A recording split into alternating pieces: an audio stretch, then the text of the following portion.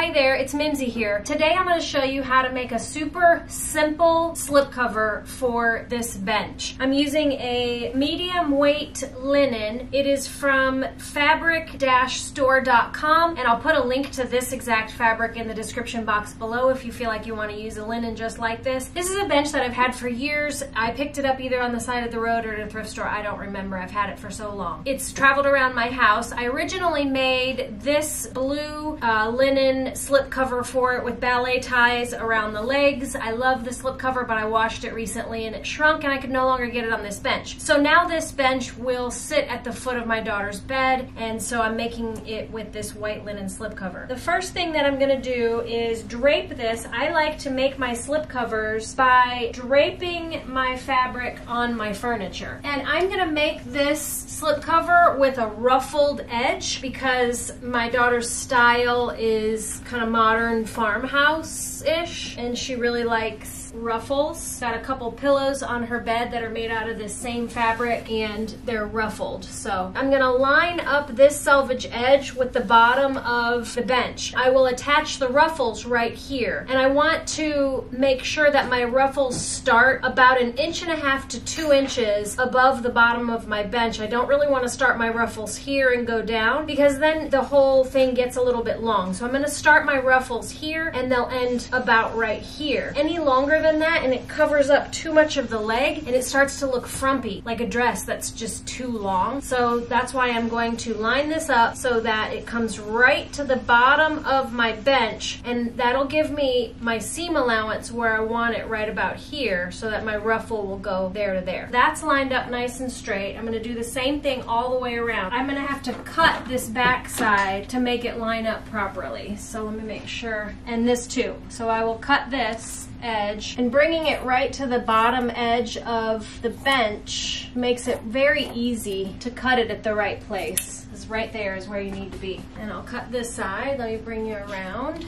This side of the bench, the fabric is a little bit short here, so I'm going to drag the whole thing down a little bit. Start my ruffle here. Let me make sure the other side is all good.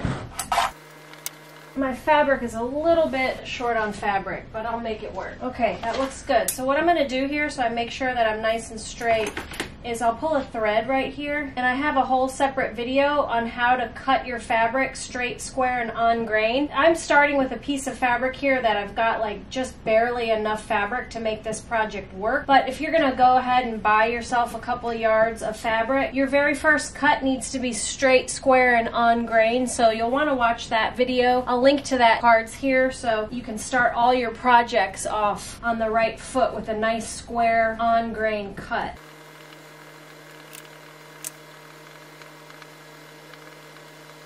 Okay, so I took out a whole length of, that was the selvage over there, so that's a warp thread. So I'll bring it in close so you can see what I mean. Now I can cut straight along there and I know I'm nice and straight. There's the cut, and I pulled out that warp thread, and you can see how it left an empty warp thread there. And now I can take my scissors and just cut right along that empty spot right there.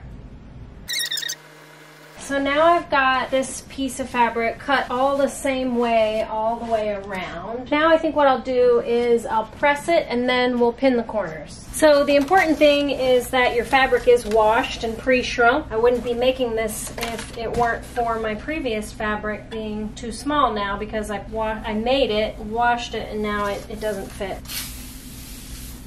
And one pro tip is either use spray starch or a spray bottle of water will work just as well as spray starch. When you're using a household iron with a steam option, you kind of really don't ever want to put water in there because they don't work well. These irons, even the expensive ones, they always leak and they eventually get rusty inside, and then you get orange rusty water coming out of them and they'll stain your fabrics. So it's better just to use them on high heat and have a spray bottle of water on your table and just spritz your piece with water. It'll do the same thing as if you're steaming. Obviously you want to test it on your fabric first, but I would recommend never putting water inside of your iron. I pressed the selvage edge just to make them nice and flat. I've got it back on there, and I've got the fabric about right here all the way around. Now, if you were doing this and you had a new piece of fabric, I would go ahead and cut it so it's just even with the bottom all the way around. That way you know it's the same all the way around, but I was a little bit short on fabric. The bottom line is make it the same distance from the bottom of your bench all the way around your whole bench on all sides. Now we can go ahead and pin the corners of the bench, and we'll start with this corner here since it's close to the camera. It's really going to be almost like wrapping a present. You're going to pull that corner and we're going to pin it to make it fit around the bench.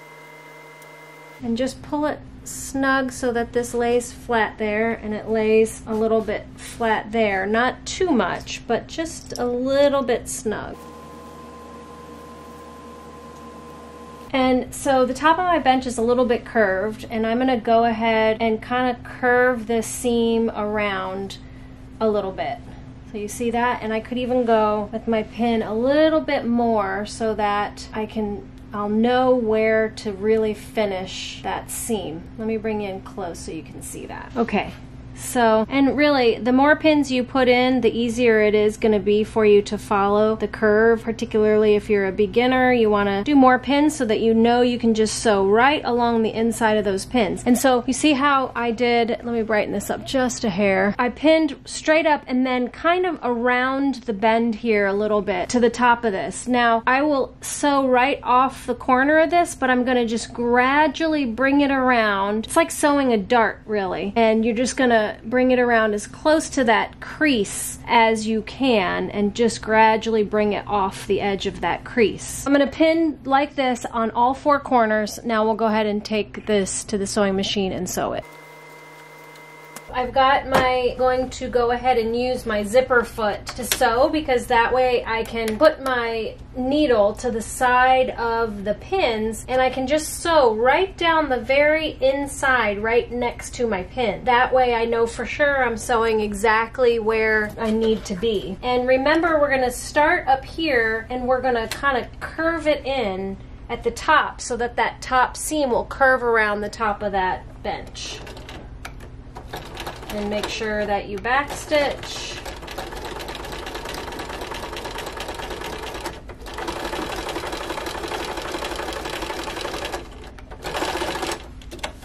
Okay.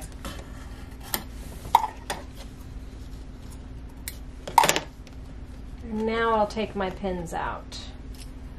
And I do that just because I need to make sure that I'm sewing next to, and so this one, because I put the pins in this way, I'll start at the bottom and follow that curve around to the top.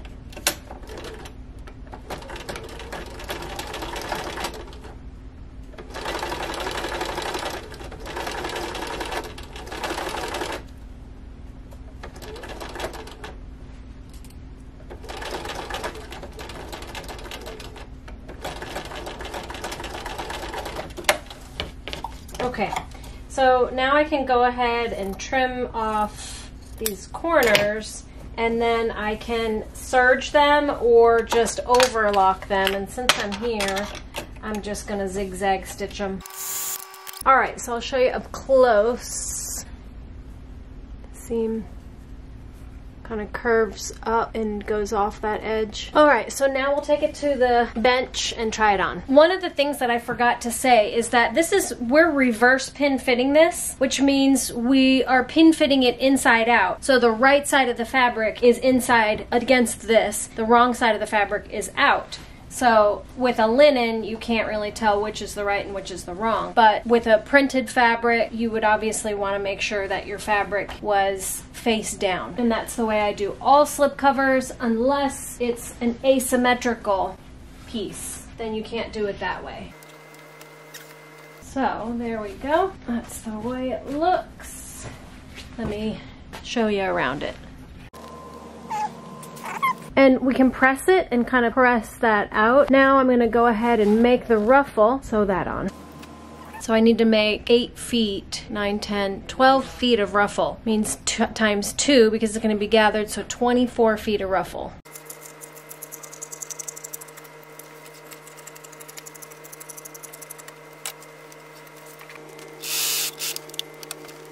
So So now I'm making the ruffle in the top of this long piece of fabric that I've stitched together. And the easiest way that I find to make a ruffle is to hold your top thread between your fingers and just put tension on this top thread as you're sewing. And you'll see as it comes out of the presser foot in your feed dogs that it'll come out of there ruffled because you're putting tension on this thread.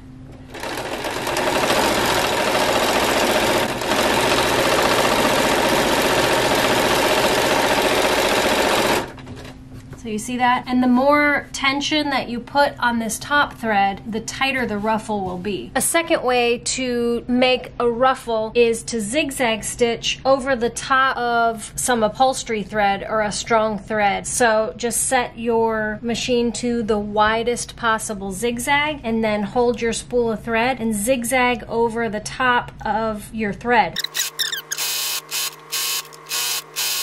I've zigzagged all this length. Now I can just pull this and gather it up. Okay, and that makes a very nice ruffle. So if you do it with this method with the upholstery thread and you pull your ruffles every foot or 2 feet, you don't waste much thread and you don't have to pull all that length at once at the end. It makes it easier to do it as you go.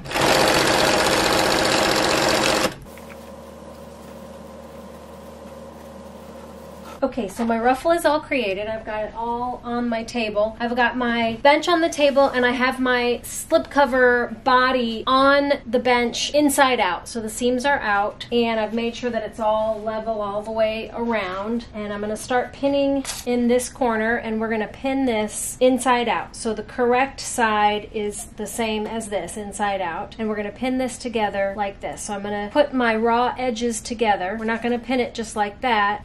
We're going to pin right side to right side.